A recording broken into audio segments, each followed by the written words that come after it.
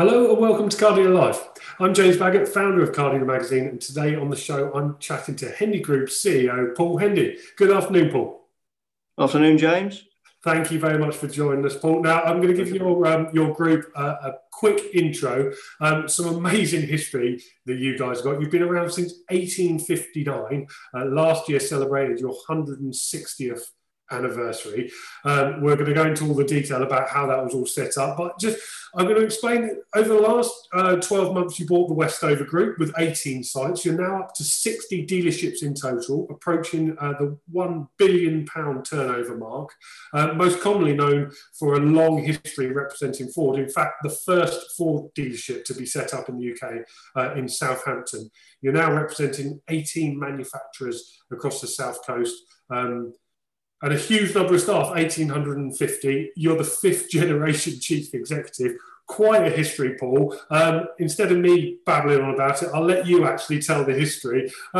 So, Paul, let's go into where it all began. Where did it start with that Ford dealership back in Southampton? How did that come about? Well, firstly, James, thank you for that introduction, because that was amazing, and makes you incredibly proud when you hear that. So thank you for that. Yeah. So the first Ford dealership in Britain, 1910. Henry Ford was on his way to Manchester, where they were building the Model T, the factory up there. Met with my great uncle Percy, and we managed to wrestle Henry to the ground and become Britain's first Ford dealer in November of 1910. So that's 110 years now with the Ford Motor Company.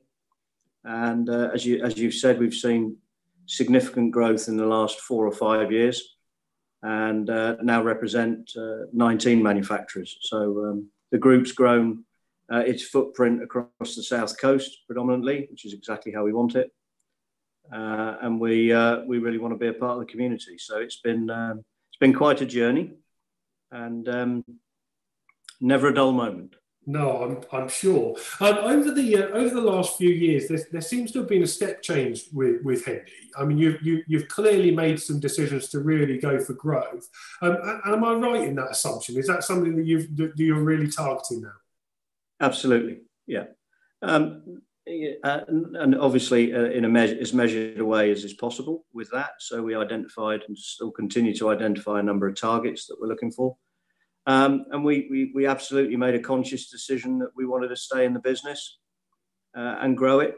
And we think we've got a pretty good formula. We've been around a long time, so we've tried and tested it. And absolutely, we wanted to stay and be a bigger part of an industry that, when it gets in your blood, as you know, it's an amazing, thrilling industry. It's been a challenging couple of months, but it's something that's very dear to our heart, and something we wanted to continue in and grow and thrive. Paul, tell me a little bit about your history in the motor trade then. I mean, clearly it's in the family. I mean, where did it all start for you? What did you do first? Oh gosh, well that would have been coming in with my father at weekends and probably annoying him, I think, but opening the post and taking things around the dealership and delivering it and little things like that. Then I first started in the parts operation, then the service business, used cars, marketing, and so on and so forth. I spent a year traveling with a great pal of mine, where we went to America, Australia, and New Zealand, visiting various car businesses out there, learn the trade. And then work my way up through the company, which I think is hugely important to have experienced all the various different challenges within all the different departments. I was probably better at some than others. And then you find something that particularly interests you, because if you're going to do it for a long time as a career, you want to find that niche in the business that you can excel at as well as enjoy. For me, that was on the sales side of the business.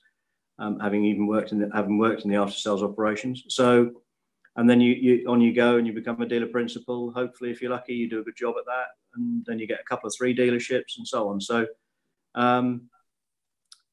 certainly I was put to work. That was the main thing. I think it stands you in great stead going forward, and it builds up that resilience that you need. as you look to want to take on more. So, what's the succession plan? Have you got children who are in the business? Yeah, I have. I've got 3 children. So my eldest son, Will, is in the business. He's the marketing manager for our car stores. We've got 5 car stores on the car and van side of things. So Will is and doing a marketing degree. My daughter is a centre host at our Jaguar Land Rover dealership in Christchurch, which she thoroughly enjoys. I've got a niece who's also working in the car stores, and my youngest son, who's 18, who was actually supposed to be doing his A-levels next week, but he's not now. So I don't know if he's pleased, disappointed, or what. But yeah, he's then looking for university potentially, or he may too come in the business. So Generation 6 is in the business. Like me, never pushed to do it. You quite simply have got to want to do it, because this is a tough business, and you have to understand all the very many facets of it. It's hard work, but thrilling at the same time. So none of the kids, myself included, we were never pushed into it. We always wanted to do it. So I'm delighted that they're having a go themselves. Paul, tell me a little bit about that Westover purchase and how that came about a year or so ago. Yeah, I mean, I live in Bournemouth, so I live in the sort of heart of their territory. We used to have a Ford business in Bournemouth all those years ago, hence why I lived there and schooled there. So we knew the group extremely well. I knew Peter Wood, the owner, and Paul Dillon, the managing director. We would buy some cars off them in the past, so we were customers of them. And it was a conversation, like all these things, that starts somewhere and gathers pace, and then there's a snowball effect. And, you know, it was another private business, very successful, local.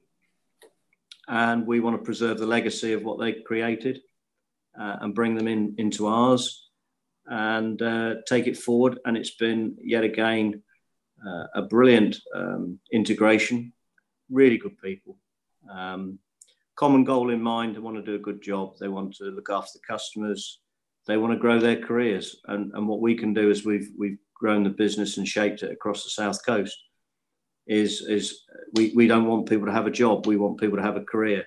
And if we can provide that career without relocating or moving house, you might change brand, or you certainly might change location. But there's an opportunity for growth. And we've seen some incredible successes with that, whether it be from people who've been with our old Hendy, for want of a parlance, for many, many years, to people who, when we acquired the lifestyle business, have gone on to forge amazing careers and tremendous growth. And that's what it's all about. And then we create an incredible energy. And at the heart of all of that, we look after the customers. And it's a formula that seems to be working. So we're really pleased with it. Paul, up until the lockdown, how were things going? And I mean, how were your brands performing? Yeah, I mean, to be fair, in the main, pretty well. I mean, Q4, I think we all experienced as an industry with Brexit, which seems to not been spoken about for a while, doesn't it? But up until end of last year, Brexit probably put the brakes on Q4, and that was challenging. And once that had resolved itself, or certainly we got past the decision, when we came to Q1, there was a real momentum in a positive fashion, great mood, great spirit. And of course, we had a good January, we had a good February, we had a tremendous order bank building for March. We were on target for everything in March. Both financially and with all of our manufacturer colleagues. And like everybody else, the brakes were put on. So that certainly took the steam out of things. And then, of course, focused on lockdown. But we were really starting to get a warm feeling about 2020, as I'm sure many of my other colleagues were, after what was a tough close to 2019. So when it came to that lockdown, Paul, what went through your head? I mean, it was obviously a very, very difficult time for most trade. Yeah, I mean, driving away on the last day, as it were, to see empty forecourts of cars, I made sure I went past, I don't know, half a dozen or 10 dealerships on the way home, just to see that we closed them up and locked them up as safely as one could. Really was, it was an emotional time, I think, because it was so surreal. I think we were all a little numb with the speed and the shock of it all. Whilst we'd obviously talked about it as a potential threat to our business that we'd all have to close, there's always that bit of you, that little bit of hope that it'll go away. But then the harsh reality dawns. And I think then very quickly, as one does, because in this business, I've used the word resilience before, it's a tough business. And I think as an industry, we don't give ourselves enough credit for how we, certainly as retailers and operators, made us some pretty tough stuff. And very, very quickly, we had to dust ourselves down and go about sorting out how we'd operate under lockdown. And my team around me have been brilliant. They've been amazing and worked incredibly hard to put us in as good a position as we possibly could be as we seek to now emerge from hibernation. So what have you managed to do during that period? Have you managed any sales or managed any business at all?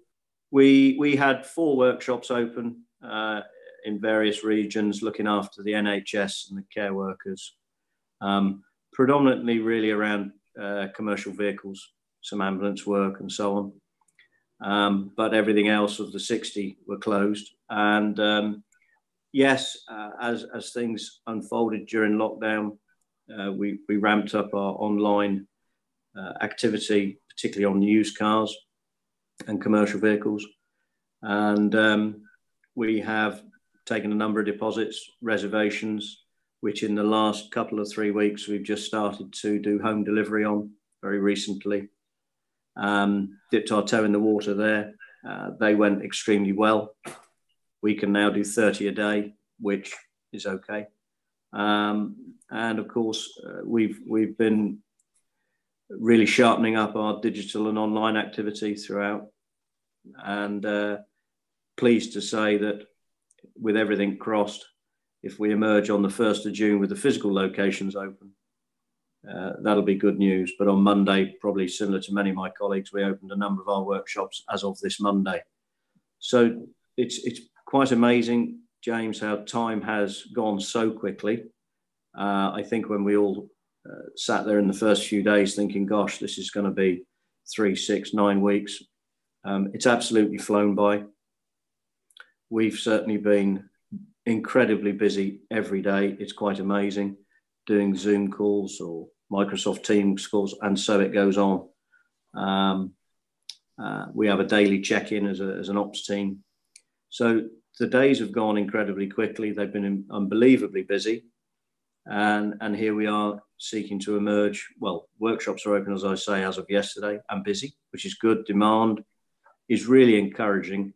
And I think those are the messages that we're all feeling internally, that there's a real good mood and spirit about, that people genuinely now want to get back at it and try and get this behind us and get going again. So, Paul, have you actually had any downtime at all during this? I mean, a number of dealer group bosses I've spoken to have basically said, well, it's actually been quite nice to have some time to think about my business. Have you actually had any? It doesn't sound like it. Yeah, the days have been busy. Some days you're behind your desk very early till very late. Other days where you have got that few hours to contemplate things. We've been really disciplined with ourselves to say to prevent too many calls at weekends, for example. And I know some people might say, well, every day is a Saturday, every day is a Sunday. Well, it isn't actually if you're working. Just to try and keep some sort of balance. And make sure that people do get time with their family, do get time to switch off, do get time to think about the business, to work on the business, not just in the business. And that's as important as some of the other things that we do, because we had to carefully navigate uncharted waters, certainly in our lifetimes, such that we could emerge as strong as possible and really ready to go. And it's been quite amazing the amount of work involved in reopening the businesses, making sure that had been carefully worked through and choreographed correctly, versus where effectively we pulled the shutters down pretty quickly overnight. So how you go about opening 60 businesses and making sure there's enough demand there for whether it be the technicians and so on and so forth. Our facilities teams across our 5 regions have now been in excess of 2 weeks doing that, making sure everything works again and so on and so forth, giving the place a good clean, thorough, deep clean and so on. So there's always been something to work on, and of course working with our manufacturers to make sure that everything's in order for when we do return. And of course we had a significant order bank as we were going into the last week of March to look to see if we can best deliver it between now and month end, or certainly early part of June. So never a dull moment, James. No, it certainly sounds like it. I'm very interested on those home deliveries, though. I mean, you're one group that first group I've probably spoken to who have actually really taken the bull by the horns there when it comes to delivering those. 30 a day is very impressive. What's been the challenge setting that up, and will it be something that you continue to do in the future? Initially, the challenge was manpower, because obviously we had a number of our colleagues were furloughed. So the sheer logistics of actually getting the car to one of the open dealerships such that it could be cleaned, prepared, paperwork. So it was a clunky process, which, like anything, and again, we don't give ourselves enough credit as an industry, after a while, we get better at it and we start to be able to finesse it. Hence why we can do 30 a day. Now, whilst that sounds a lot, and it's a fair number, for our business, it's clearly not enough to survive on long term, and we would need to be doing significantly more than that. Do I think it will be a feature of how we go forward? Yes, I do.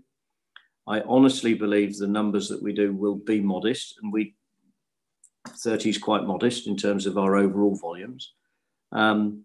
I honestly believe when we return to work, it won't be the norm, home delivery for us. We clearly would still like to see people come to the premises to get that physical experience of the dealership.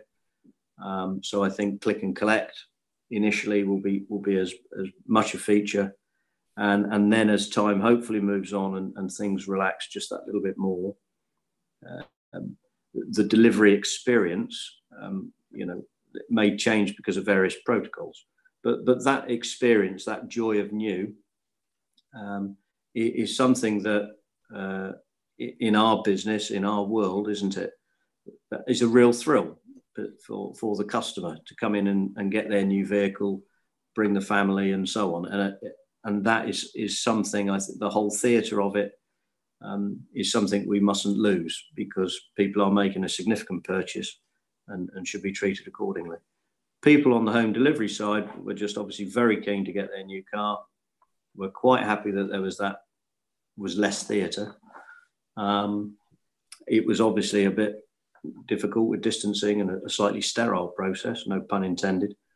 But they were happy with that because there was a need or a want, a real serious want to get the vehicle. So I think it will change. I think there'll be much more of a blend now. Certainly be interesting to see how that changes going forward. Paul, what are your thoughts on this June the 1st date? Everybody in the motor trade seems to be preparing for June the 1st, but we haven't actually had official confirmation that car dealerships are going to be included in that first wave. What are your thoughts? Do you think we will be, and how are you preparing for that reopening? Well, like you, James, like you say there, I mean, we've heard nothing to the contrary yet about the 1st of June. We've also had nothing confirmed other than some of the rumour and conjecture. We are preparing and readying ourselves for the 1st of June. There's obviously lots to do in terms of preparing forecourts, cleaning cars, moving vehicles around, etc. So we will carry on as if the 1st of June is the date. I've heard nothing this week to the contrary, but as you say, I've had nothing confirmed. And of course, that's for England. I mean, our colleagues, dealer colleagues in Wales, Scotland and Ireland may have alternative dates because, of course, they haven't had the same confirmation around their workshops either yet. So I really hope so. I think we all know in the showrooms they are in the main a big physical space, and they can be made bigger by removing vehicles to create enough distancing. We can of course manage the number of people across the threshold, as you see in other retail industries now. Garden centres are open, fantastic. I think the public are used to this way of entering buildings and waiting their turn and so on. So nothing there to stop us. Let's just hope. And of course, we're a big part of the fabric of the UK and business, aren't we? And we need to get running again. All of our supplier base needs us to get running again, and crucial. Yeah, let's hope that June the 1st date is stuck to. What about your preparations in your dealerships? I mean, what have you put in place with regards to PPE and screens, etc.? And has that been a tough thing to do? Not so much a tough thing to do, but an incredibly huge body of work. And our team who put that together seriously worked a number of days and weeks on it. So we've gone with the view that we wish to overwhelm rather than underwhelm. So we've got a big document of protocols that every colleague has to read and study and acknowledge that they've read and studied prior to their return to work. On their return, that there will be briefings for everybody about how those protocols will work, because absolutely it's ingrained in us to ensure that our colleagues are safe and that our customers are safe, so that confidence can return to everybody in working in what will be the new normal for however long that may last, but to make sure that everybody can do so as comfortably as possible and as confidently as possible. Obviously, things are going to be different. We know that. We're seeing that from where we go out and about ourselves. And yeah, sure. So we will have all the PPE there. We'll have all the screens, all the sanitary stations, where possible, one entrance and another exit. So using different doors, again, where possible. Each site will have a marshal helping people understand where to go. And of course, if people have to wait their turn, which is unusual for us, isn't it? Or by appointment only, which is what we're finding in the workshops this week. The public are accepting of this at the moment, probably far more than they've ever done, because that's how it is at this moment in time. So yeah, that was a huge amount of work, because we wanted to make sure that we got it right. And of course, nobody knew what the date was going to be when it was going to need to be enacted. So that was also part of the challenge. What are your thoughts on the actual demand that's out there? I mean, you look at Germany, and they've had significantly less numbers of customers through the doors. There's talk of a scrappage scheme now gathering pace with everybody that I speak to. The more it's talked about, as Alison said from Group PSA yesterday on the website, the more it's talked about, the longer people will put off buying a car. What are your thoughts as a dealer with 60 sites out there of what demand's going to be like? Yeah, well, we're already seeing in the workshops now really healthy demand, fantastic demand, and we've got that demand going out already into the first week of June, which is really encouraging. And so I do think from an after sales point of view, the workshops already are experiencing demand that's been really positive, and the knock-on effect of that into the parts operations is really encouraging as well. And we're just starting to see, our wholesale business really start to ignite again. I think genuinely that there will be a bounce back. Ever the optimist. I do think there will be a bounce back. I do think the manufacturers will inject the necessary stimuli. They're already working on that.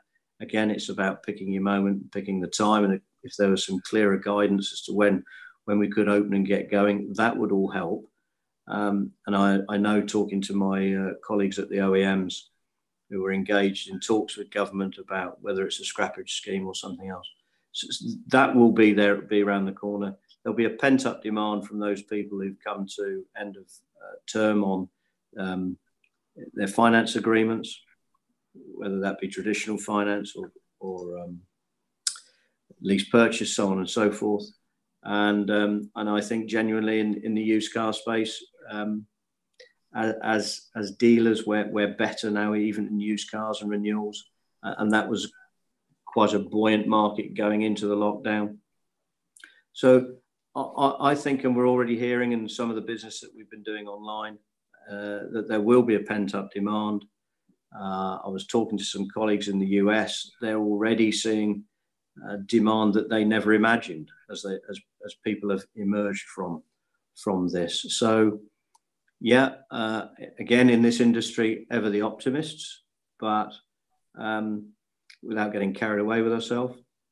We know it will be different, but I think those people that are making appointments to come and see us or wishing to continue to transact online are showing serious intent that they want to take it forward.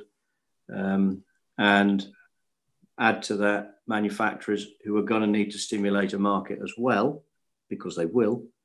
It could just be, as the sun comes out for the summer, a good time for us, and I think we've all deserved that. Let's hope so. Paul, what do you think your business is going to look like in 6 months' time? I mean, and also, how long is it going to take you to recover from this?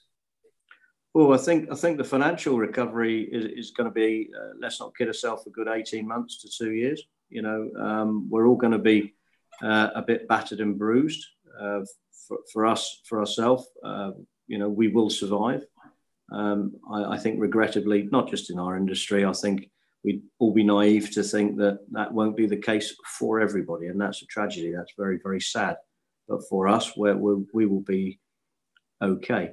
The financial repair will take, a couple of good years of decent trading to get this truly behind us, and that's the same for everybody, I think. But we will do it. We will carry on, and sadly, within it as well, those that don't survive will bring opportunity for other businesses that can then take that opportunity and take it forward. And I do think there will be, like any recession, and let's face it, this will create a deep recession. It creates opportunity, so there'll be plenty of that, I'm sure. But it will have tested people's resolve. It will have tested their resilience. It will certainly have tested people's imagination as to how to emerge. And our team, and I'm sure I'm speaking for a number of dealers and their teams, under incredible stress and pressure that this has created, it's been amazing to see how people have operated and, put in such an incredible shift to make sure that we're in as good a place as we are. And I'm sure my other colleagues out there would say the same about their teams. It's shown people's mettle amazingly. What are you looking forward to the most about getting back to work properly, Paul? I've really not been away from work. It's just been different being at home. I think you clearly miss the buzz of being with your colleagues and being in the showroom, seeing customers and them experiencing the joy of new, or thanking you for a great service when they leave. It's that human interaction, isn't it? That's what I think we all miss. And that's what's been unique and very different. Yes, talking over Skype or Zoom is one way of keeping that interaction, but it is very different. So I think it's that, isn't it? It's that general buzz of business that we do. That's why we do it. We love it.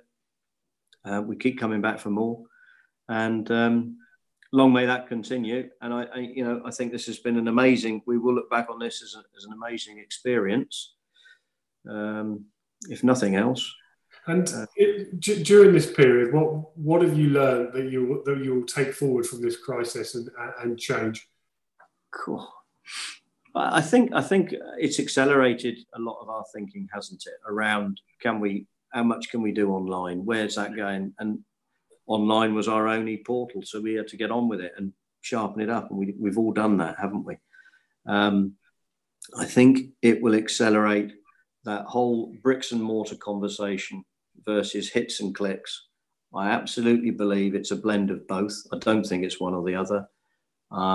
So I do think it will be a blend of yes, we need the bricks and mortar.